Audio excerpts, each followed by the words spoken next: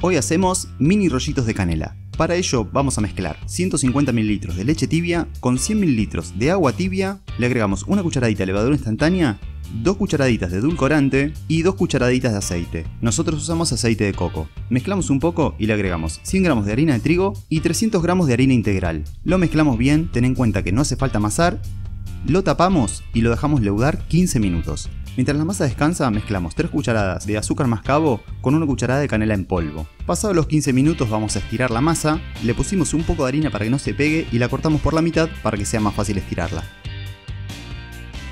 Untamos la masa con 2 cucharadas de aceite de coco y por encima le colocamos la mezcla de azúcar y canela.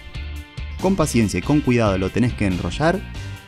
Cuando llegas al extremo pega bien el borde, después la cortás, te van a salir 16 rollos y los colocas en una fuente para hornear que esté mantecada y enharinada y los dejas leudar por media hora. Después los llevas a horno medio 180 grados durante 20 minutos.